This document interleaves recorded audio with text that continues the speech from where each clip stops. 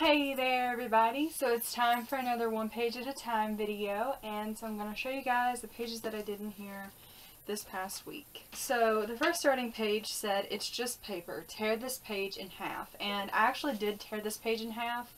I repaired it though, so I went over it with tape to hold it back together. So I did take a picture of that right after I did it, so I will include it in this video somewhere. But I just made like a broken heart. And I tore it straight down the middle, and I put broken inside of the heart and put a bunch of cracks all over it. And that's all I did to this page. Pretty simple, but that's exactly how I feel. Those are my feelings sometimes. I get so depressed and get in my head, and it kind of reminds me of that song by, I think it's like Cither or something like that. And it has the girl from the one band called Amy Lee, I think is her name. But it's a really good song. That's what it kind of reminds me of. So on the back of that page it said, "You're tearing this one in half, right?" From tearing this page in half, it also tears the back of the page in half, of course, duh. So I wanted to do something kind of to work around the crack that I have on the page. So I used this quote that I really like and can relate to a lot. And it says, "I myself am made entirely of flaws stitched together with good intentions," which is so true. So I kind of made it in like the crack, and then I put stitches on the crack where I had ripped the page.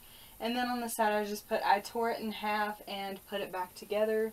So yeah, that's all I did to this page. Fun fact, I looked up a picture of this quote, and I tried to copy like a picture that I had found on Google of this quote. And directly after, I went onto Facebook and someone had this tattooed on them just like this, and I felt like that was kind of like a sign from God that everything was going to be okay. And I thought that I would throw it in this video somewhere for you guys. So then the next page said, "Things might not be okay today or tomorrow, but we'll make it one page at a time, so hang in there. Click to continue." So when I heard "hang in there," I immediately went to a monkey and how monkeys kind of like hang from branches and stuff. And so I just drew a monkey. I drew a branch right here, and then I have the monkey, and I made his legs to where they kind of don't interfere with this right here. So he has like a big gap in between his body, but I still drew my monkey. And then I put "make like a monkey and hang tight." So I thought that it was cute, and I really needed to hear that, so I like this page.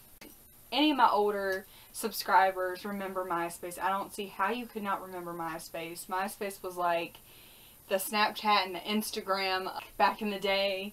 And you remember how on the profile page it had like an About Me section. Underneath it said who I'd like to meet. So this page was supposed to be similar to that, like a reference to that. And it just has a box, and it says www.myself.com, about me, and then who'd I like to meet. So I put Melanie K, garlic bread, pizza, and pickle enthusiast, loves her best friends, cats, and staying up late, boy crazy and pervert, winky face, YouTuber, haunter, witch, zombie, Annabelle, freak, full-time dork, fur baby mama of 9 beautiful kitties, loves all things morbid, dark, and go bump in the night. And then I just put a little peace sign. And then for my who'd I like to meet, I put Tiffany Lee, which is my best friend, Sabrina Bell, which is also another good friend of mine here on YouTube. I'll leave her channel down below. And RC, which is also another good friend of mine, and I'll put his channel down there as well. Norman Reedus, Andy Lincoln, Jeffrey Dean Morgan, and all the Walking Dead cast. And then I just colored it and doodled around it and put a bunch of different colored stars. And yeah, I really like this page. It kind of takes me back to the good old MySpace days when MySpace was the thing, and I tried to make it as much detail as I possibly could about me, like what I like to do. So I think that I did a pretty good job. The next page said 10 things I am really good at, and the first one I already had, making lists, which is kind of true for me even outside of this book. Like I make a lot of like to-do lists and stuff just because that kind of keeps me from getting down. And then I have collecting cats, overthinking, worrying, taking selfies, sleeping, being lazy, eating, making YouTube videos, checking out hot guys, washing myself, and being clean. And once again, just so it wouldn't be so plain, I doodled and put a bunch of hearts on it. And and that is that page. The following page after that said, don't forget that tomorrow is literally just one day away. So when I heard that, I immediately thought of this quote that I really like, that really helps me in tough times. And it says, just remember, even your worst days only have 24 hours. So I just wrote that all pretty on this page. And I really like it. It's so true. Then the following and the last page for this past week said, write some terrible advice and just practice ignoring it.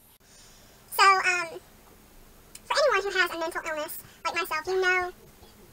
For anyone who has a mental illness like myself, you know how some people who don't necessarily understand mental illness all that well, how they can be. Like when I seen this page, like that's immediately what I thought of. So I just put, just be happy, just stop thinking about it, just ignore them, just go to sleep, stop being so sensitive, and stop worrying. So you guys know what I mean by that. Just be happy, like you have depression, like they expect you to just put on a smile and be happy. I've been told that several times throughout my life, unfortunately, and a lot of people who suffer with mental illness. There are a lot of people who don't fully understand it or get it, and it kind of goes misunderstood. So I thought this was some pretty terrible advice, because you can't always just put on a smile and be happy and get over what you're going through. So I would never say this to anyone ever, and I wouldn't want anyone to say this to me.